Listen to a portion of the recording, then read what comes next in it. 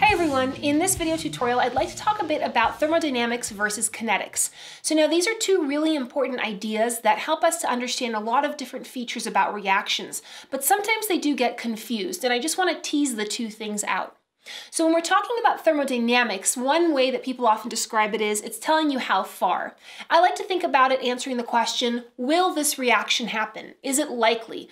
One word that's often used is spontaneous. Is this a spontaneous process? Meaning, can I go from these reactants and go to these products? How far will that reaction go?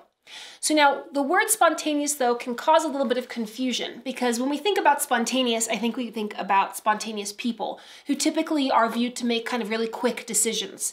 But spontaneity doesn't tell you about speed at all. It just means, yes, it will happen. So for example, if you think about diamonds, which are a form of carbon, they are spontaneously converting from the diamond form to the graphite form, which is the most stable form of carbon.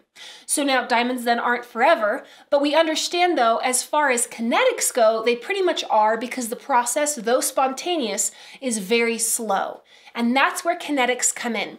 So kinetics are telling you how fast. Thermo says, yes, it'll happen, and kinetics will say how fast that process is going to happen. So those are the two main things you want to understand about them, how fast for kinetics and how far for thermodynamics.